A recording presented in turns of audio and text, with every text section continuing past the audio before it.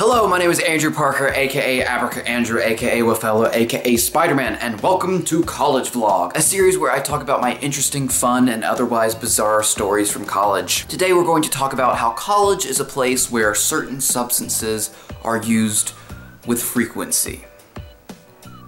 People are getting drunk and high all the time is what I'm saying. Personally, I do not drink, I do not do drugs, I do not smoke, so I have the wonderful opportunity of just being able to stand back and just view these people. I get to watch as these people stumble around, talk to walls, scream about how great this song is, and stuff like that. So it is quite entertaining. It is more entertaining, however, because I am a magician. Now the first story I'm going to tell occurs at a Taco Bell. I was going to Taco Bell to get some of the wonderful food that is Taco Bell food and put it into my body. I don't know what it does once it's down here. I don't know what happens. Probably something bad. But while it's still up here, it's great. As I was waiting on my food, a group of 4 girls about my age came in and sat down on the opposite side of the restaurant. Now, I'm a magician, so I don't know about you, but when I see a group of girls about my age, my hand just naturally goes down. Sounds weird, just give me a second. It goes down, goes into my pocket, pulls out my deck of cards.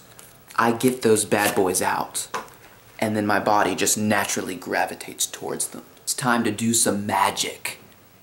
I don't know why I'm stabbing them with the magic. I don't stab people with magic, okay? That's not what I normally do. On God! Stab them with magic. Okay, that's not how that works. So anyways, I go up to them to do magic, and as I'm going up to them and as I start talking to them, I realize that something is off, something is weird, and I come to realize that they've been blazing it. Is that the correct terminology? I don't freaking know. And I was pretty sure that this was the case just by the way they were acting, but I was positive when one of the girls, I'm not making this up, in the middle of a trick, I get her to pick a card and she just goes, end quote, I'm too high for this.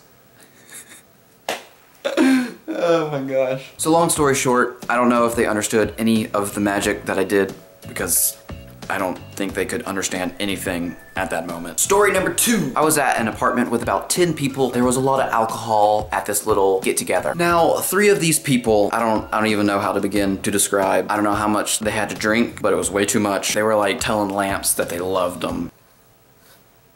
I love you. I'm just kidding, that didn't happen. So what I did was this. I went and got a chocolate chip cookie and I palmed it in my hand. That's what magicians do. We palm things. Wait, I have a chocolate chip cookie. Watch.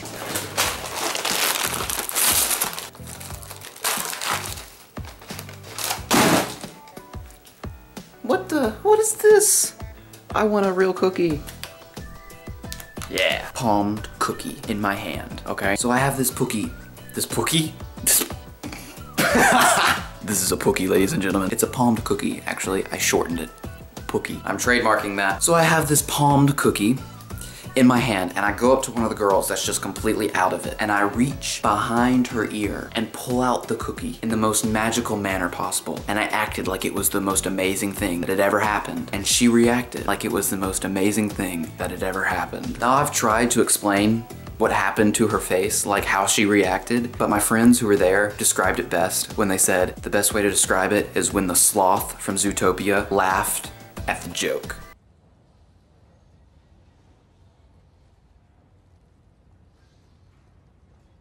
At the same party, one of my friends, let's just call him Jack. Jack was in the other room and he was in the bathroom and everyone else was in this other room. And all of a sudden we hear just this and we all look over and his body is just sprawled out on the ground and his eyes are closed. At first, I didn't know if he was unconscious or if he was just taking a nap or if he was dead. So we go over there and we help him up. I don't even know if he knew that it happened. I was just like curious, like, what just happened? So I just summed it up in one word. I was just like, Jack.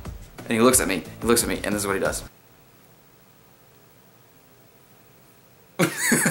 One more thing, if you would like to see a video of me doing magic for drunk people, here's a little sneak peek. No way. No. Are you kidding me? Wait, stop, do that. Let's go. Let's go. No, hold on. Okay, you gotta do that to me again. No, okay, but do it to me. I'm right-handed now. Click right here for the full video. If you like this episode of College Vlog, make sure to give it a like. Also, you must subscribe, and I will see you in the next video. Thanks for watching. Goodbye.